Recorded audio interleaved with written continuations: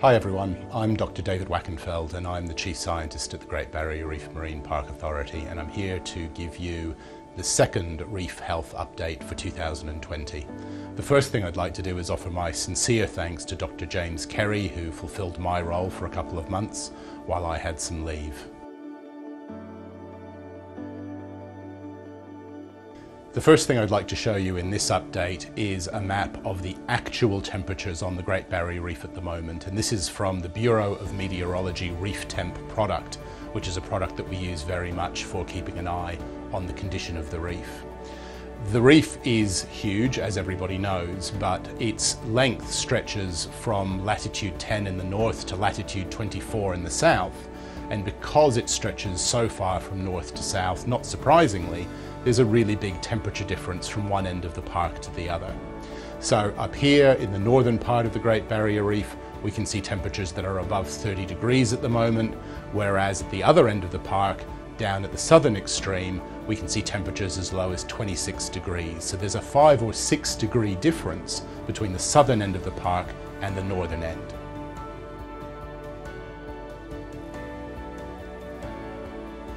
As far as the corals are concerned, what really matters is not the absolute temperature, but the temperature anomaly. In other words, how different is the current temperature from the average for this time of year? And this temperature map, again from ReefTemp, shows us that anomaly. Now, for most of the park at the moment, the temperatures are pretty close to average. So the pale blue or light yellow colors are respectively slightly below or slightly above average, but those amounts really aren't anything to worry about. The thing that I want to draw your attention to is this blob of really quite warm water up in the far northern Great Barrier Reef. Now, this blob was there last week when Dr. James gave you an update. It is still there, and in fact it has become even more warmer than average over the last week or so, and that is an area of at least some mild concern at the moment, and we have to keep a careful eye on that area and see how that develops in the coming weeks and months.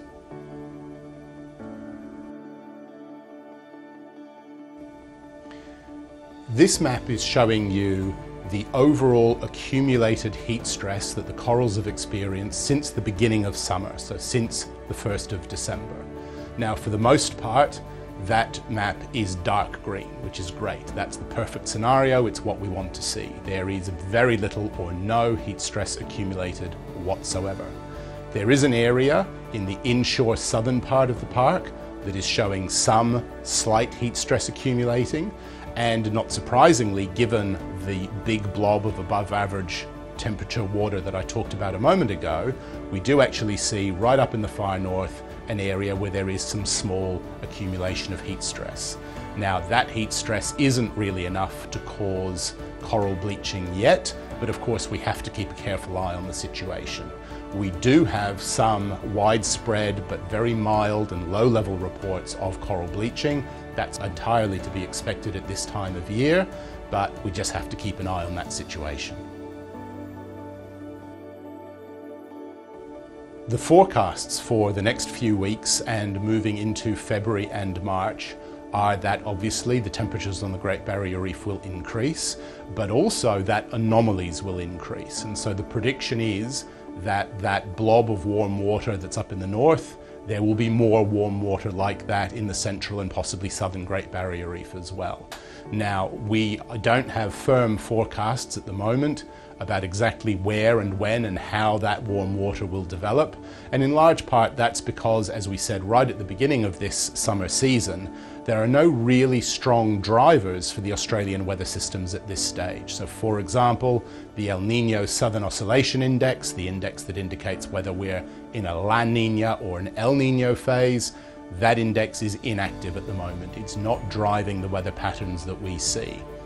As a consequence, what's going to happen to the Great Barrier Reef as we go through the rest of January and into February will very much be driven by local weather patterns. How much cloud cover there is, how much wind there is, how much sunshine there is versus how much rain. Those are things that we will be watching very carefully and, of course, giving you weekly updates on that situation. So that's the end of our second reef health update for the year 2020. I hope everybody had a great Christmas and New Year season and that 2020 is a good year for all you watchers and also for the Great Barrier Reef itself.